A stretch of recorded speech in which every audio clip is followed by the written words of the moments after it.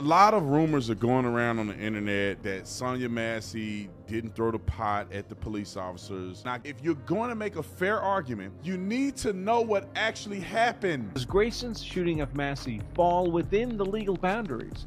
You're not an expert in this, and you're not looking at the legal argument. That it was Massey who called the police for help in the first place. That the shooting occurred in Massey's own kitchen. That she was black and the officers were white. Did Deputy Sean Grayson, at the moment he fired that bullet through Sonya Massey's head, presenting as an unlawful, imminent, deadly force threat to himself? The element of reasonableness, both subjective and objective, is consistent with Sean Grayson's claim of self-defense. Sean Grayson did not imagine this boiling water. So they never forget! Say it louder! You know, it's not like she has a gun. It's not like she has a knife, you know, to threaten the life of this officer or sheriff or what have you. Maybe she sensed it. Her spirit probably knew, like, this is a bad cop right here. And he pulls it right away. He's like, no, you won't. That to me is wild. And right after, casually, he's like, nah, she's done. Messy past, horrid future. The tragic demise of Sonya Massey, a 36-year-old mother of two, at the hands of then-Deputy Sean Grayson, has ignited a firestorm of scrutiny and outrage, not only because of the horrific incident, but also due to the deeply troubling history of misconduct that trailed Grayson throughout his career. Massey, who joined the heartbreaking list of black women slayed in their own homes by law enforcement, was fatally shot by Grayson on July 6, 2024, after she called 911 to report a possible prowler. Grayson's past is riddled with red flags that paint a disturbing picture. Before this fatal encounter, he had already faced multiple accusations and disciplinary actions during his short, tumultuous career in law enforcement and the military. From multiple DUI convictions and a questionable discharge from the Army to troubling incidents in various police departments across Illinois, Grayson's record is alarming. One of the most disturbing aspects of Grayson's past involves his interactions with vulnerable individuals, including allegations of misconduct during arrests and retaliatory behavior towards inmates. These incidents, which often went unpunished or were dismissed as unfounded, reveal a pattern of behavior that should have raised serious concerns long before he was hired by the Sangamon County Sheriff's Office.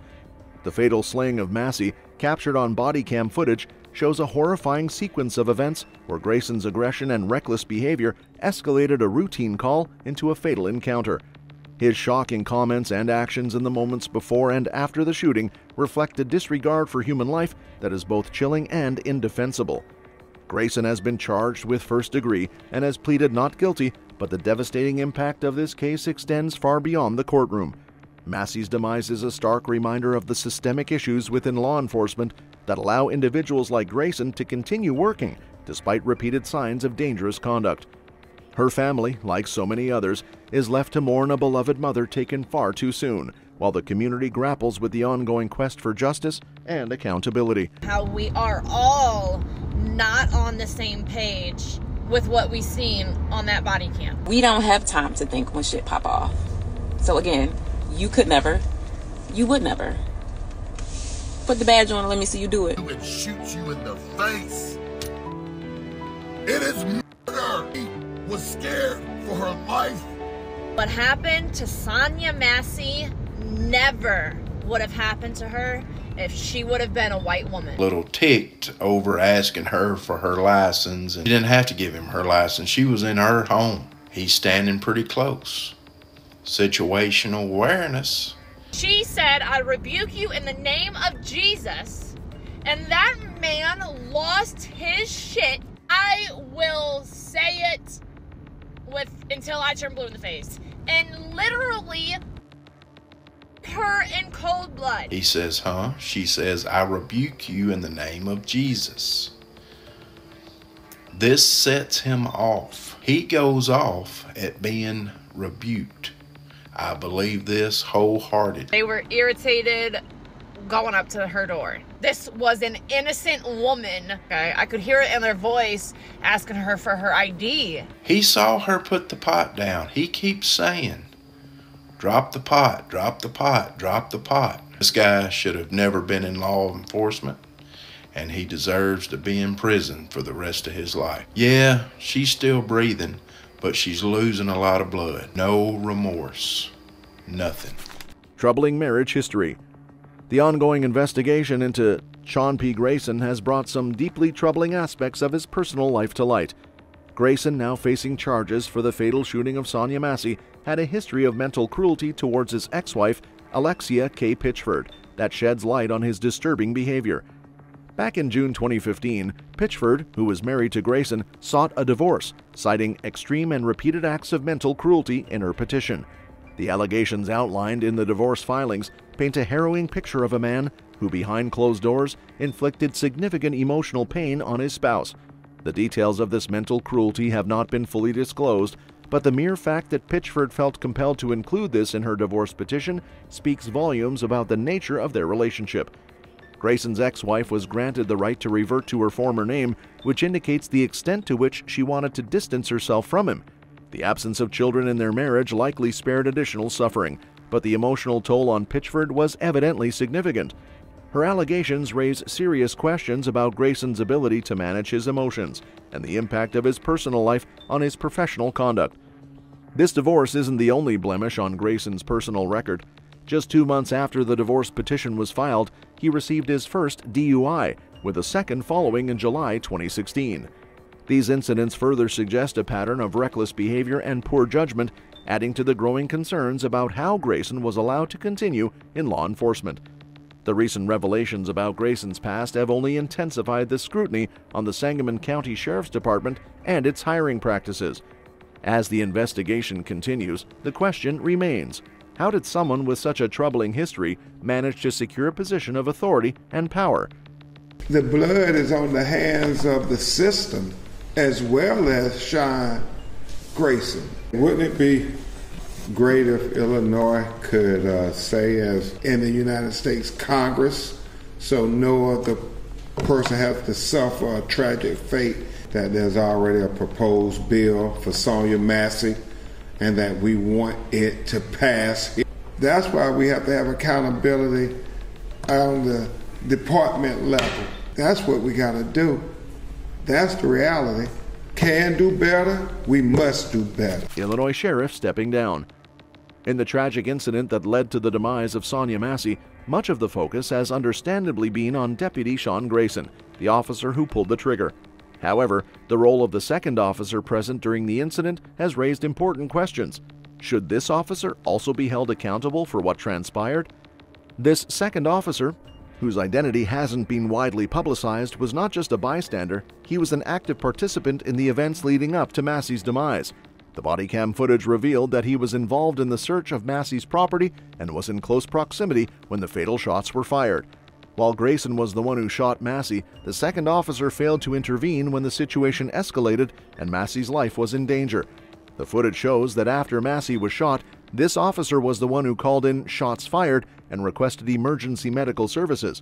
But the critical question is, should he have done more to prevent the shooting in the first place? Was there an opportunity to de-escalate the situation, and did this officer miss it? Legal experts are divided on whether the second officer should face charges as an accomplice. Some argue that his failure to act makes him complicit in Massey's demise.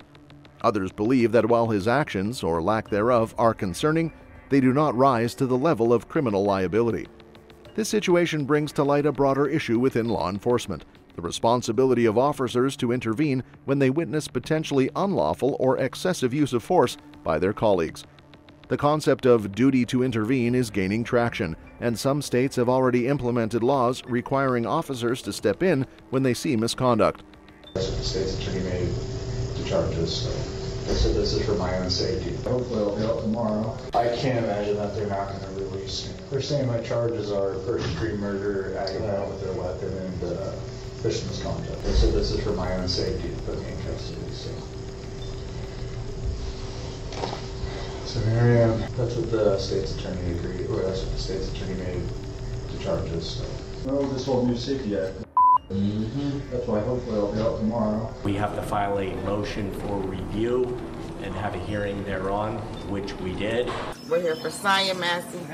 We're here every court date, every time we walk in this building, every time Sean Grayson is scheduled for court, you will see the Massey family. The judge then denied Mr. Grayson's release, he stood on his first decision. And Sean Grayson has pleaded not guilty to murder, aggravated battery with a firearm, and official misconduct. This comes after he was denied a pretrial release earlier this month. Former Deputy Sean Grayson will be at this 9 a.m. pretrial hearing today, where the judge and attorneys will go over the facts of the case.